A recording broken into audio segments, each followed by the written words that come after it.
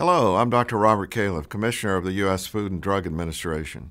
As a cardiologist, I spent much of my career as a clinician dealing with the consequences of poor nutrition and other factors.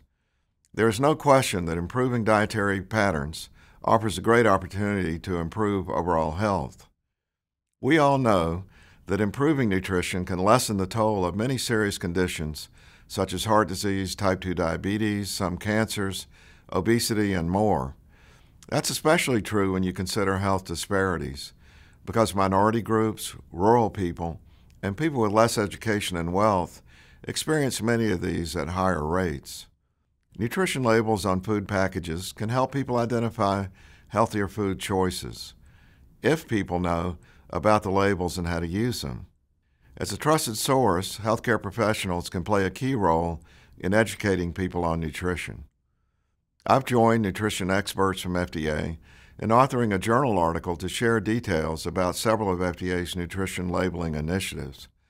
Our statutes and regulations require that consumers be given key nutrition information. The prime example of that is the nutrition facts label. You may have seen that added sugars are now required on nutrition labels. Studies show food labeling can help increase consumption of healthier foods. We've also seen that manufacturers can be motivated to respond to labeling rules by reformulating their foods to create healthier products. In addition to the nutrition facts label, which is typically on the back or side of the package, we're also exploring labeling on the front of the package. We're doing the research to figure out the best approach to getting important information in front of consumers so they can make healthier choices. The information would complement the nutrition facts label and help people quickly and easily pick out healthier food. And we're updating what it takes for a food to meet the definition of the label claim, quote, healthy, unquote, now focusing on food groups and nutrients to limit. This should give busy people a quick signal for foods that can be part of a pattern of better nutrition. I encourage physicians, nurses, dietitians, and others in the clinical community to take advantage of the FDA's nutrition labeling tools to help your patients.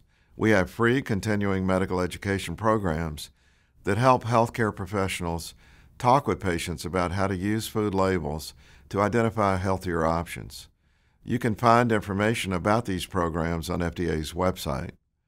We're experiencing a wave of chronic disease, and helping patients make healthier choices about dietary patterns is an important responsibility we all share. We can do this together.